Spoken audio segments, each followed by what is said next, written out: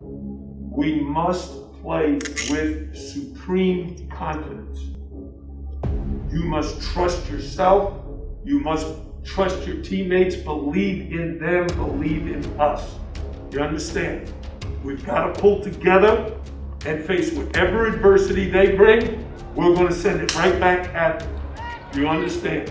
Right from the opening jump. Be in attack mode, be the aggressor, but play smart. We're not gambling, we're not reaching, but we sure as hell are blocking out and rebounding. And then 1, 2, 3. Yeah.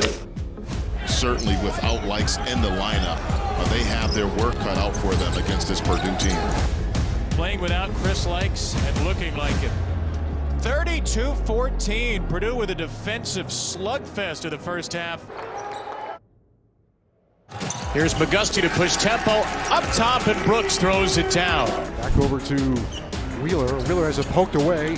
Cross front. Beverly on the other end for a slam dunk. Beverly's had an aggressive start to the half, and Harlan Beverly finishes 2. The left wing drives in. Wong puts it up. Got it! And he fouled Isaiah Wong. A terrific backup there, McGusty on the feed from Dengak. Inside, Walker with a stuff on the handoff from Beverly.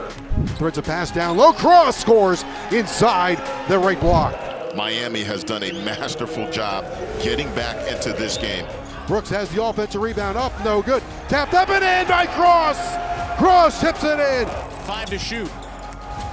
McGusty. Williams lets him go, and McGusty scores, plus a foul. Mason Gillis can inbound.